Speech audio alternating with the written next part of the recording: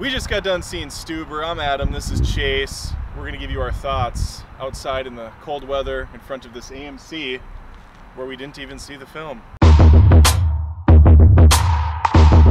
You get past 10 minutes and it's pretty clear sailing. A lot of funny jokes, a lot of good laughs, a lot of slapstick humor, a lot of witty dialogue, and it's all kind of working really well. What did you think of Bautista?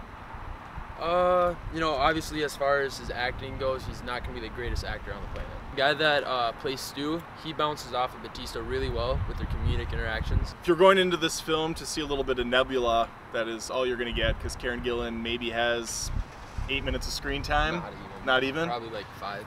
She's still charming in the time that she has, but it's short-lived. Some of the shots that I think they took were a little bit iffy. Like, I didn't quite understand like why they decided to go shaky cam with it, because it's a lot of shaking. Like, it's really hard to like understand like what's going on. So it reminds me a lot of like a Michael Bay action movie. It feels like the camera is about 20% too close to everything, kind of like how this camera probably is. This is how close a lot of the shots are. Even when people are just talking, they're like this close. Well, there's that shot at the end with Bautista and his daughter, and it literally is just a straight up. He opens his eyes. No it's just like, "Hi, Dad."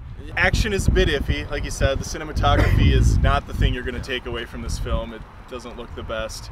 However, there is some really good action moments, like just little moments that stand out a lot. Especially towards the end, there's a fight between the two leads, a little bit of a quarrel, and that scene I was laughing for like 3 minutes straight, nonstop. It was the perfect mix, I think, between action and comedy. It wasn't too long. If it was a half hour longer, even 10-15 minutes longer, it would have been too much. Hour and a half.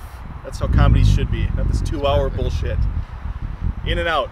We don't need to waste any more time. What are you going to give this out of 10? I'd say I'd give it about 8.5.